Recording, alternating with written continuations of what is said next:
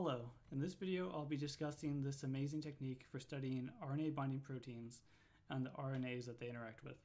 It's known as parclip and it has this longer name. So parclip is similar to an older technique known as clip. In this diagram we are inside the cell. Here are some mRNAs floating around and here are some proteins which are bound to them.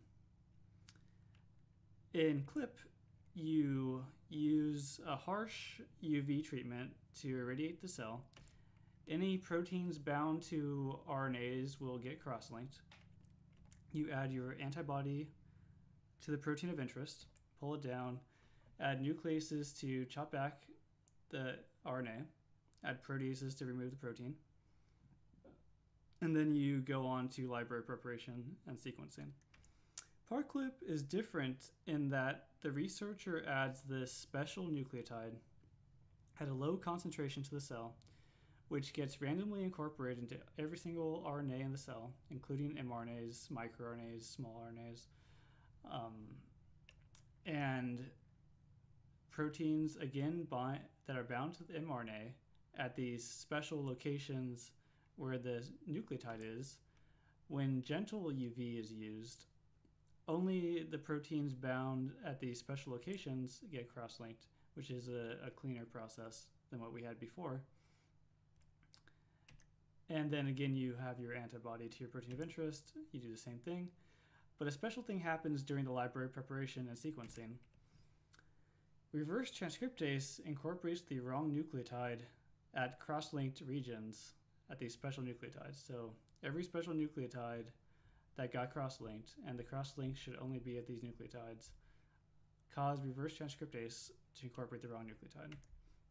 So here's a image that I made with Pymol of argonaut, which is the protein that microRNAs use to function. And it has argonaut with the domains colored, and then it has the microRNA in red and the target RNA in blue, which is which most people would consider an mRNA, but it could be any theoretical. It could be a long non-covalent RNA. It could be another microRNA. I'll just call it a target RNA for now. So one thing that you'll notice is the first 7 to 8 bases of the microRNA are pointed away from the protein, ready to bind to the bases of the target RNA. Since the bases are pointing away from the argonaut, they can't be cross-linked when the UV is shined on the cells. And researchers have noticed this when they look to see where the mutations are in parclip libraries for microRNAs. They're predominantly at these two locations. Similarly, the mRNA or target RNA has a preferred location for its crosslink, and people know this. And they've used this information to make what are known as crosslink centered regions. Basically, they take all the reads that map to the mRNA, they look for the mutation, which is a T to C in this case, and the position with the most T to C mutations is made the center of the cluster. And then they go 20 bases in both directions, and then they call this a crosslink centered region. So this is a huge improvement over something such as target scan. If you just take a 6-7 nucleotide sequence and search it against every RNA in the human genome, you'll get thousands of potential hits. But this narrows down the region where microRNAs are targeting to this 40 base pair region. And as we'll see, it actually narrows it down even further.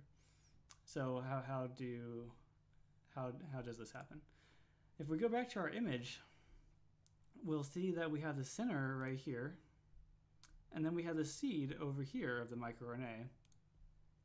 The seed is what microRNAs use to bind to the target RNA. But the CCR is 5' to 3' in this diagram. And the microRNA in this diagram is 5' 3', which is making the target RNA 3' to 5'. So this image needs to be flipped to have the orientation correct for the CCR and the target RNA. Once we do that, we see that the seed should be present right here. So we've gone from having no idea where the microRNA might bind to the RNA to this very small region, thus increasing our specificity of microRNA targets. Okay, so my first year in grad school, I saw this data set, this Hafner et al. Data set, and I had no idea what a FASTQ file was or where to download RNA data, but I figured it out, and I wrote a bunch of Python scripts, made some regular expressions, and I found the most abundant microRNAs. And then I downloaded the 17,000 CCRs from Hafner et al. And I tested different seed regions of these microRNAs and scanned the CCRs. You would need the reverse complement of the seed. And I came up with this image. And it's pretty amazing. So the seed regions, these are known as the canonical regions. Through years of experimentation and looking at evolutionarily conserved regions of mRNAs, people have established before Parklip came around that these are the seeds of microRNAs. But it's just nice to see that in a large data set with thousands of comparisons that we get what we've hypothesized or I guess known for a while. Just nice to see that the bioinformatics and years of experiments perfectly correlate. What I then did is I knew that small RNAs besides microRNAs were present in this data set.